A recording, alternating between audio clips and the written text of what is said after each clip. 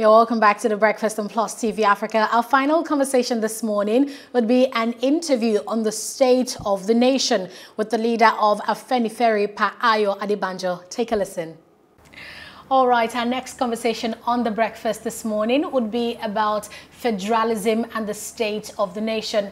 And to join us to talk about this is Ayo Adebanjo. He's the leader of Afenifere, and we're in his home to discuss these vital issues in the country. Good morning. Thanks for joining us, sir. Good morning. All right, I want us to first of all get a sense of Afenifere, the Yoruba nation, or the Yoruba state, and what the views are about Nigeria. Oh, I see. Our view has already been known to anybody who cares to learn or to see. We want a united country under a federal system. And that has been our stance since 1950. That's our view. Anything that alters that is what we are opposed to. So are you of the opinion that Nigeria should remain as it is? Sure. Is Afenifere of the opinion that Nigeria should remain as it is? Or is Afenifere supporting the agitators of a Yoruba nation, of an Oodua nation? No, don't mix it up. Afenifere fought for the independence of this country under a federal system, under a constitution agreed to by the founding fathers, Sardauna of Sokoto, Dr. Nnamdi Azikiwe, and Chief Obafemi Awolowo. The agreement was made in London after a crisis in Nigeria in 1953.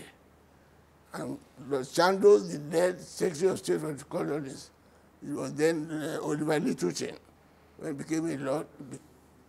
He summoned all these leaders to London after the crisis, because the constitution Mafasin gave us then was a unitary one. So when there was a crisis, and there was a motion by Chief Anthony Nauro, a member of the action group, which is Afenifere, the northern people were opposed. At that time, the Sardauna of Sokoto, who led the northern party, said they were going to break from Nigeria because of the unitary form of government. That was the time we used the language Araba, and he made the 9-point program of separation, which Awolowo told him, no, you can be together under a system that you can develop at your own space, which is federalism. That was what they agreed to in London following that crisis. It was at that constitutional conference, too, that the late Dr. Nnamdi Azikiwe himself became a federalist. Before that conference, Azikiwe was a unitarist. And it was that unitarism that Sardauna was opposed to, and said was going to break from Nigeria. But when Awolowo explained to him that under a federal system, each region, each ethnic group, each federal unit can develop at its own space with your culture, with your religion, with your ethnic fears. You can develop on your own. You don't need to obstruct the other. It is that constitution they agreed to at independence. When they went to that conference, the Western region and the Eastern region were asking for self-government. But the Northern region said, no, they are not ready. So the Western region and the Eastern region got their self-government in 1957. And the Northern region got their own in 1959.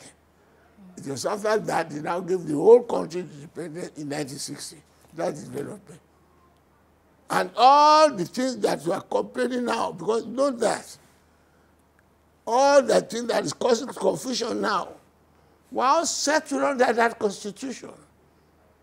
To the extent that each region had its own constitution written separately. We have autonomy on our education, on agriculture, on local government, on security, on finance, with a limited function given to the center. And we are living in peace. revenue allocation was based on derivation, 50%. Even when oil was discovered, it was still 50%. But when the military came, the military cautioned that is the cause of this crisis. They set aside that constitution and imposed this present constitution. That is why our stand is, you don't know about this constitution. When the military now said they are going back to the barracks in 1999, I said, okay, fine. If we are going back to the barracks, send us back to the constitution which made us. That was the beginning of restructuring. At that time, Afenifere and Adeko are talking of sovereign national conference. What does it mean? Nothing exactly. I say, well, if you are going back, let's agree again on how to live together and what method we are going to use before we have an election. Absalom is still alive. Afenifere then insisted, we are not going to take part in that election until we have a constitution we all agree to. We are not going to have an election under this military-imposed constitution. Because this is the background of all the crises we are having. And then Absalom said, oh no, I'm in a hurry, I can't wait. When you have your self-government, when you have your civilian regime, you can do that. I saw him a few days ago and I told him this is a problem. Because you couldn't wait for us to agree before this election. That is what, ever since, every government is now saying we shall do it, we don't do it. And the crisis and the iniquities that the military put is the one causing this crisis. The marginalization, the revenue allocation, which we now call resource control, and all that is all embedded in this constitution. The omnipotent powers being imposed by President Buhari is under this fraudulent constitution. That's why we describe it as a fraud. It's not our constitution. The preamble says, we the people of Nigeria. Did we make it? Are we federal? That is the question. Exactly, Pa Adebanjo. We're operating a federal system of government, right? But you're saying that we're not truly being a federal country. I'm saying that Nigeria as a country is a federal government. It's supposed to. Okay, so why is it that we're being called a federal government if, you know, these issues that, you know, basically define a federal system of government is not in place here? Because the way it is being run is not federal. The constitution imposed by the military in 1966 is what we are using now. It's unitary, although they call it federal. So you're saying that when we say we're a federal government, it's a fraud. It's simply it's a fraud. That is the name. Don't mention, don't patch it. We are not a federal constitution. We are not a federal country. This constitution is unitary. And we didn't make it. And you say, we the people of Nigeria, we the people of Federal Republic. No. That's the essence of the fraud. And I've been challenging Garba Shehu and Adesina to come out and say, no. I said, this is a fraud. I was expecting them to come and say that I am making a fake speech. When you are describing of what we are not. Okay, so all the governments, the civilian governments that have come into power since 1999, why do you think it has been so difficult for all these governments to actually put a federal system of government in place in the country? Because the military put them there. From Obasanjo, they put him there. And Absalom said when he was handing over to him that the constitution he was swearing to, he didn't know what was in there because they didn't show him. I've challenged him, I've said it openly before. When we said we wanted a sovereign national conference to decide on the constitution we are going to live in, Obasanjo said then that there can be no true sovereignty because he has sought to. I said, no, which sovereignty did you swear to? And the sovereignty we are talking of which I must explain again because people confuse it. It is not the sovereignty of the incumbent president. It is the sovereignty of the conference we are going to summon to decide on what we are going to live together, that whatever we decide at that conference is not subject to amendment by anybody, either subtraction or addition. The only thing that is subject to is referendum. That is sovereignty we are talking of. That, and I gave an instance that the 1979 constitution that Obasanjo made, he added land use decree and all that. It's not in the constitution that they recommended. I said, we don't want something like this. It is what we agreed to at that conference where everybody is represented that we are going to operate. Okay, this reminds me of the 2014 National Conference. Thank you. That former President Goodluck Jonathan held. You know, they gathered statesmen like yourself, people from several sectors, to deliberate and see what needed to be amended in the Constitution. I happen to be a member of that conference. Fantastic. Another question, another issue we've been having really is, why is it that, you know, the President, Ebele Jonathan's administration could not implement, you know, the recommendations of time. Don't let us go there. That is the excuse that the present government is saying. It was at the tail end that it was he who set up the scheme.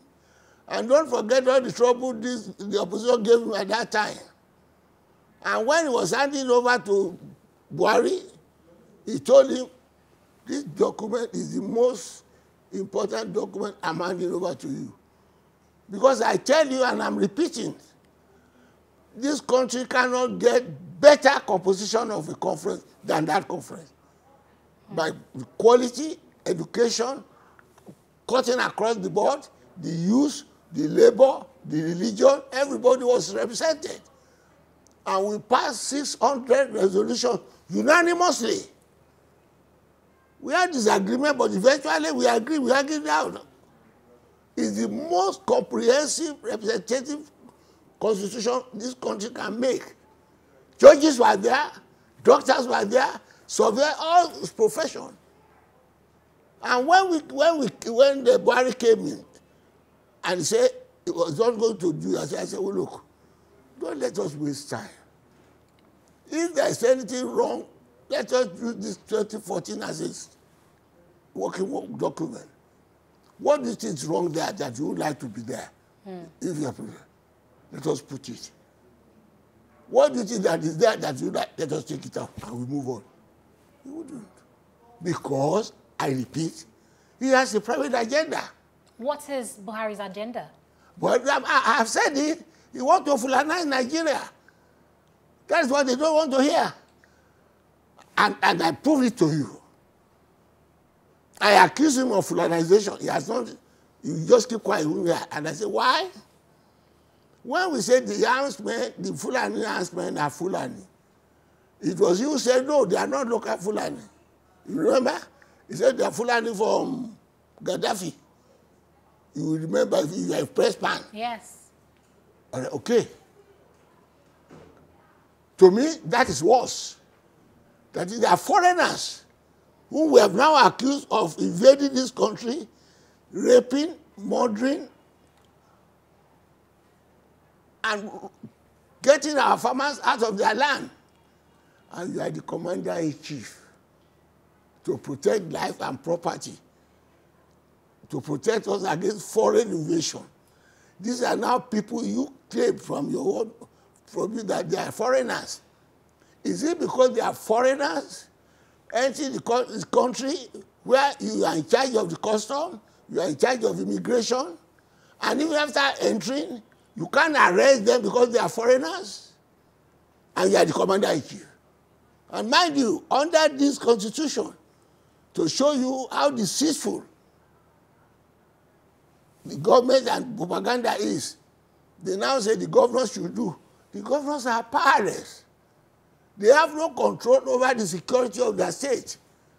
They have no control over the police or any security apparatus. The governor cannot call the commissioner of police to the place without referring to Abuja. These people are armed. And when the people now say they want to protect themselves, they form Amoteku, they say you can't carry arms. That's the federal government, though. And when the foreigners came, according to you, particularly in Niger, they drive the people there from their farm and they put down their flag. The governor said it openly, you had it. Oh, you are not in this country? I am. Hey. How else do they now want to Fulanize? They say Fulani from abroad. They are now in the country, put up the flag. And the governor of the place said, hey, they are here. And Mr. President, who is the commander-in-chief, couldn't do anything. More so, even in Katsina, his own place, they are negotiating with bandits. The governor said, hey, come and help me. And when they started the invasion from southern Kaduna to Agatu, to Makodi, and not all say, Mr. President, I know the people who are killing me, who are maiming me, who are raping. You remember? Yes. He went to him. And the man said, they even said they are coming back, they are the owner. What did Mr. President say? He said, go and make friends with your neighbors, with the people who are killing you. Mind you, he didn't order to shoot aside at that time. Oh. The man who is now telling us, let the governors go back. I'm only showing you how deceitful this government is. You know the people are harmless. You ask them to attack, to protect themselves with people who are armed, and you disarm them. And when they form Amoteku, you remember the Attorney General, who's a lawyer. Unfortunately, I don't know how they get them, how they get signed this by quota or anything. Now saying those who are going to defend themselves should not carry arms. So when I say he has an agenda, that is my case. So also you're saying that Nigeria cannot be restructured under President Buhari's administration? By his action. It can be, if he's willing. If God enters his heart. If, as I'm saying, that the religious country in the country should pray that God should enter his heart for him to do the needful. We want to stay together. And when we want to confuse the issue, he says those who are calling for restructuring don't to separate the country. Why? And I repeat, and I'm saying it, Afenifere and myself, we have invested in Nigeria unity more than Buhari, because I've been talking of unity, the unity of this country when Buhari was still in primary school. So that is why the passion I have for the unity of this country can't be compared with that of Buhari. We fought for it, we stayed together, and even in 1979, by Duguri, which is now the base of this Boko Haram, I spent a whole year there campaigning for my party, the UPN. If you don't want Nigeria, should I go from the Western region to that place? And how can anybody who is a later convert to democracy, to the Nigeria we built, now tell me that we should go, when I say, let us have the constitution we had at independence, so you want to break the country. He has not invested in this country more than I said. So, Adebanjo, you raised a very important issue here when it comes to restructuring. Many people have different ideas of what restructuring is. What is restructuring? Let me tell you. Okay. It is the government and the people are confusing. Restructuring is not a phenomenon. And I have said it. When you say restructure to federalism, it's not a political philosophy. It is the system that, if you want to go back to federalism, you can't do it under this system. Can you? You have to restructure the system. That's all. It does not mean anything when you say federalism, and people now come sometimes say, oh, some say true federalism. There is nothing like true federalism. True federalism, the word true came into this lexicon because people are calling this unitary constitution federal. So those who want to say, no, we want true federalism. It is just to differentiate it from the fake federalism you say you are having. It's not that there is true federalism. Federalism. All over the world. There is no Nigerian factor. Earlier this month, you know, I read one of your interviews in the papers. From? Earlier this month on the Guardian newspaper. So you mentioned that, I'm going to quote what you said, that if any new constitution is made on the basis of federalism, that there will be no more agitation. Certainly. So you're saying that the reason why we're having uprising, you know, people saying they want to leave the country, secessionist agitations, the IPOB, the Oodua Nation, this and that, is because of this constitutional yes, issue. I say it positively. Because if they understand what you are talking of, the federalism and independence, it's that the autonomy these people are asking for. It is because they don't read the Constitution or they don't understand it. And to tell you, but for the fact that people have a lot of respect for me, my calling of restructuring now is no longer popular in Yoruba land. They want to break because they say, Baba, these people you are talking to, they won't hear. Let us break away. They won't restructure to let us have our autonomy. There's no point. The same thing with Nnamdi Kanu. He says he's circumcised. But if they have the autonomy, they control their police, they control their local government, education, health, and everything. Only foreign affairs, commerce, and shipping will be the federal government. Nobody will complain about anything if they understand federalism to be that. These people will keep quiet. And I can tell them, no, both sit down. You don't need it. We have got our independence. And we have had it before.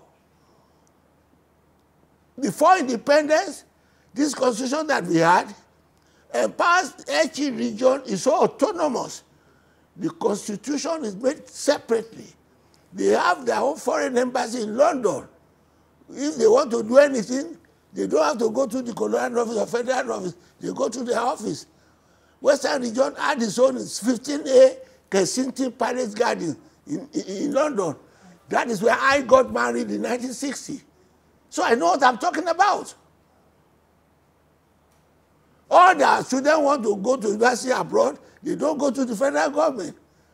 And when the Western regional government instituted scholarship, 200 scholarships every year, it was our embassy in London that was looking for the university abroad, not the federal government. We are autonomous, agriculture, local government, say what you like. And anything that was not allocated to the federal government, residual power is in the region. So what do they call? Why would they be clamoring for separation? So, if we're saying that in this present administration, it's unlikely, if you're saying that it's unlikely for us to have a restructuring with this present administration, then... If it's going to confuse them, go back to federalism. That restructuring is confusing them. They are making they are using it to confuse people. All we are saying, go back to federalism. And I'm saying, if you go back to federalism without the amendment of Nigeria in the way it is done all over the world, there will be no agitation for secession. Okay. So now that, you know, that's yet to happen, we're yet to return to federalism, right? These agitations we're having from the southeast, from the northern part of the country, from you know, the Yoruba nation, is that the answer? And what might these secessionist agitation, especially for this Oodua nation, what might it do to the country and our peace and unity? Well, you are repeating the same thing. When I say the moment you have that federalism, that will die. Because they want autonomy, they want independence. I'm saying in the absence of that right now, there are people are saying they want their own Yoruba nation, right? Don't say in the absence of that.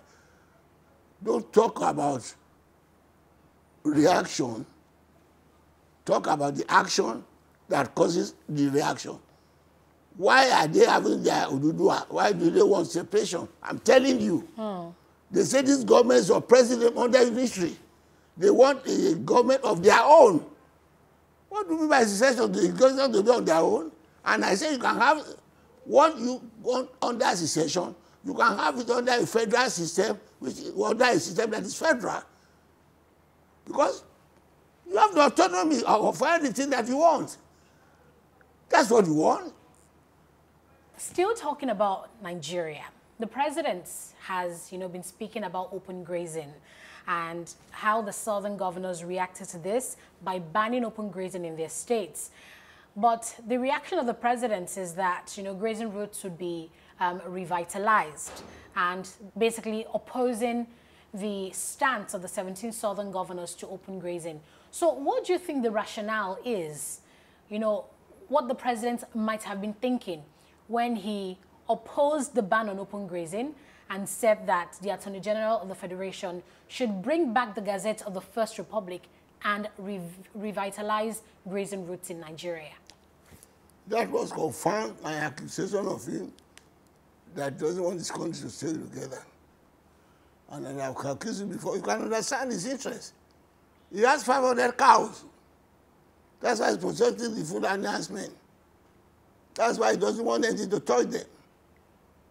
That's why he said, if you ask the Fulanize men to go, you ask all Fulani people to go, which is not true. It is the Fulanize men which has been proved to be raping, kidnapping, killing, depriving our farmers of their land. Those are the people who have to go. We have not had Dangote to go, who has employed many people in our country, given employment. And you are comparing that with the people who are selling share parts in the north. And I say, okay, if there are people who selling share parts, either Igbo, Yoruba, or Ijaws, raping your women, kidnapping them, killing them, send them out. Don't generalize. We are not generalizing on Fulani. I have a lot of Fulani friends. Dangote is my personal friend. We share the same birthday. How can I ask him to go after giving employment to my people? He's developing our economy. And the spare part people did not are developing your economy. If even they leave, you will suffer. You don't know how someone sells spare parts. So don't let us deceive ourselves. We are specific about the Fulani who are in our bush, turning our bush into killing, kidnapping people. You don't address that, then you confuse the issue. You want to change the narrative. It's not right. So that's why I say he has a private agenda. So what do you think, beyond the Buhari administration, right? Because in 2023, someone else will step into power. After changing this constitution. Hopefully. So beyond the Buhari administration. May I repeat? Yoruba land will not stay in Nigeria under this constitution. Get it clear. We will not be in Nigeria under this oppressive, imposed constitution. We said, give us the constitution that which we agree to stay together. Why should that be a problem? And mind you, I refer him to the founding fathers. Saudana, Azikwe, Awolowo. And I posed the question, is Buhari more intelligent than Saudana? Is he more Fulani than Saudana? Or why is he opposed to what his father did? Or if that is so, tell us what is wrong with that constitution. And you say, all right, okay, if you don't want that, let us sit down and agree on one. You say no. It is this imposed constitution you want to impose on us. It will not work. It is simple arithmetic. It will not work. A democracy is a government of the people by the people. It's not a government by the military. Muslim, section or something. And it is an empirical law. In any country with multi-ethnic, multi-religious, multi-ethnic, multi-religious, multicultural, you have a federal constitution where every unit will develop at its own space. That is what we are asking for. Why should that be a problem to a fair-minded person? If that person is not having a private agenda, as I say. Okay. Looking towards the next general elections, the next presidential elections in Nigeria, would you want, or would the Afenifere want, a Yoruba president come 2023? My dear, by the time we settle the constitution, we know where it should go. Not under the dubious position. I don't support a constitution where a section of the country will be saying, well, I like you, come. It's a rotation something. No. By the time we make our constitution, we decide there how the constituency would go. It will be a constitutional right of every member of the unit of the federation. It is not going to be a favor by a section of the country. Yes, I like you, you can have it. If you come to me, no. We are together because we want to enjoy the economy of scale. There's unity, there's an advantage in a big country. But you will be a big country where you are a slave. We don't want the unity of the horse and the rider, where a section of the country will be the rider and will be the horse. No. Okay. That is what Buhari is trying to do. It will not work. That is why I say it's number one enemy of Nigerian unity. To oppress a section of the country, you are going to be dictating what times you are going to come. I think it will be a question of mutual advantage. Still on the 2023 question, who would the Afenifere as a group be looking to support for the presidency? For the presidency in 2023? After, when I know the constitution we are under. So I don't deal with speculation.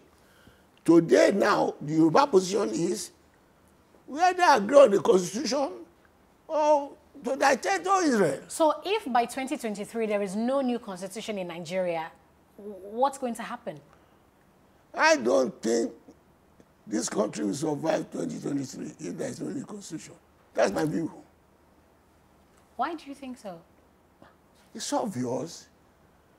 The people I'm suppressing in Yoruba land now for Dudua, I have no reason to stop them again. I'm only stopping them that no, you don't have to secede, you don't have to go. There is a constitution that can bind us together and everybody will be autonomous. And you say you don't want that. That's what you people should consider. But I can foresee how this will play out, just the way it... I mean, I can foresee how this agitation for a Yoruba nation will play out, just as it is in the Southeast. Because the federal government will undoubtedly clamp down on those people and there will be bloodshed. I mean, isn't that the likelihood? Then you should draw the conclusion. If somebody says he wants peace, those of us who are asking for social federalism, we are the peaceful people. Those who are asking for secession, they are the people who are tired. We are not looking at that question. And we are telling Buhari, no.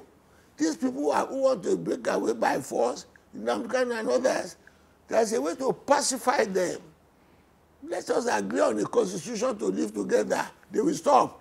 Why does he not pursue that line? If he means well. If you are not saying, except you accept my constitution, that I will pounce on you. That's not fair. You are supposed to be the father of the nation. You are beating me, you don't want me to cry. You are beating, I say, no, this is what I want. The child is crying. The father then stops, say, no, I want bread, bread. You give me bread, I stop. You don't give him bread, you give him stone. He continues to cry. He said, no, you don't cry. Who is the correct person? Okay, so my final question, Pa Adebanjo, will be about the recent interview that the president granted to a TV station.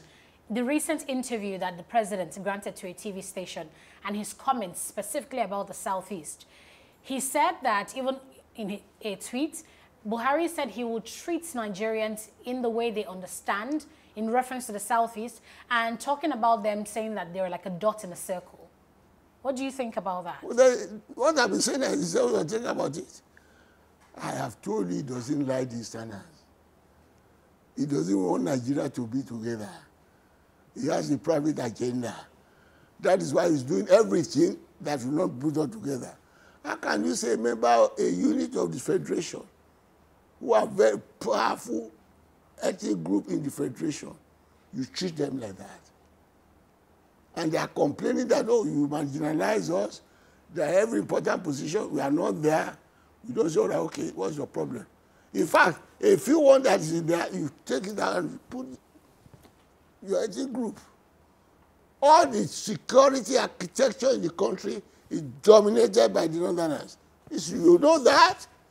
Who is in custom? Who is in immigration? Who is the Inspector General of Police? Chief of the Army, Chief of the Navy, Chief of the Air Force. That is the question. And all these years, people have been shouting, this is a problem, this is a problem. Which one has he made an effort to rectify? He just turned the blind eye. He treated the impunity. What can you do? I have power of sword in my hand. If you raise a word, I know how to deal with you. That's what he's saying. Wow. So if you see, it may not be too good to the hearing, but the saying is valid. Those who make peaceful change impossible make violent change inevitable. It is not a question, call it fake news, fake anything. You are saying these people are violent. We are appealing to, no, they won't be violent if you do this. And what we are asking you to do is not unlawful. It's what we have had before we come together. If you are sincere, if you are honest about this, why don't you agree to that? No, don't blame them. We will stop them. Because they don't come together. If summoning people at all. If right now, if he's serious, asking the governors to go and take care of the area, why will not give them power over their security? If he does that today, all this thing will stop. And even the federal police, let them be all federal police in this region be the indigents of that region. That is what, see, all the police and army are sent to this now. They are not the indigents of the place. That's why they are killing them like fowls. That's man, and that's what we tell you, sincere. That is the weapon he has, that's boasting of. He will send soldiers there. Do you think if they are federal soldiers who are Igbo, who are Easterners, they be killing themselves?